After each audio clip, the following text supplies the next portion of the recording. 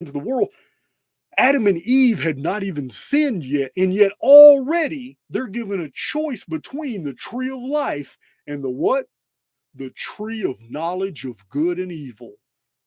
So the fall of man, according to the rabbis, was because Eve sinned and then led Adam to sin.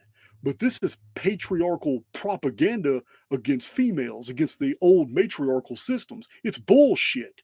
The Jews wrote that in. That's not the original conveyance of the records. It wasn't the fall of man because man sinned. It was the fall of man because man had completely been ended in a horrifying cataclysm. Simple as that. That cataclysm was 3895 BC. This is why in Genesis chapter 1 we have a new heavens and a new earth.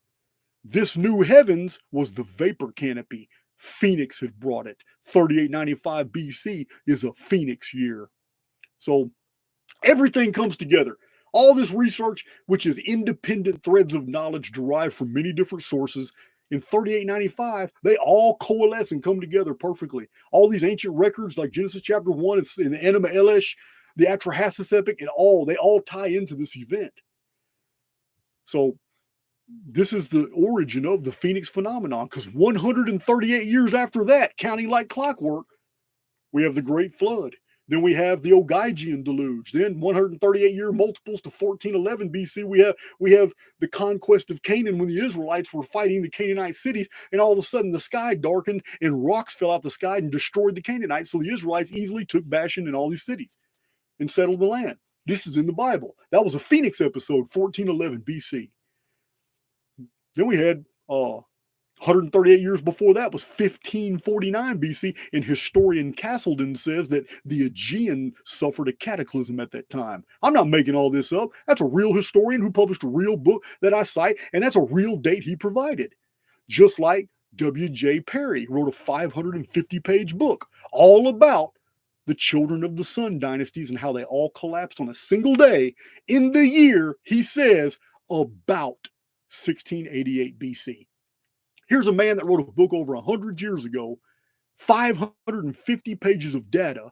His conclusion is that every Bronze Age civilization in the world collapsed, suffered a total reset. He never explains why, but he pinpoints it in his research to about 1688 BC.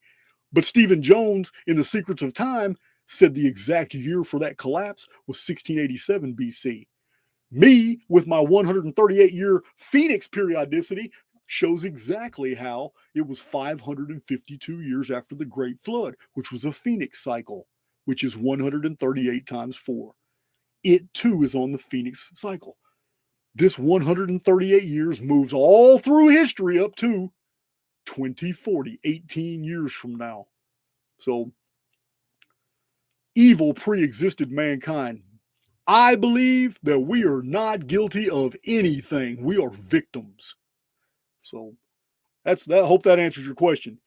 Evidence of that is the tree of knowledge of good and evil pre-existed man's disobedience.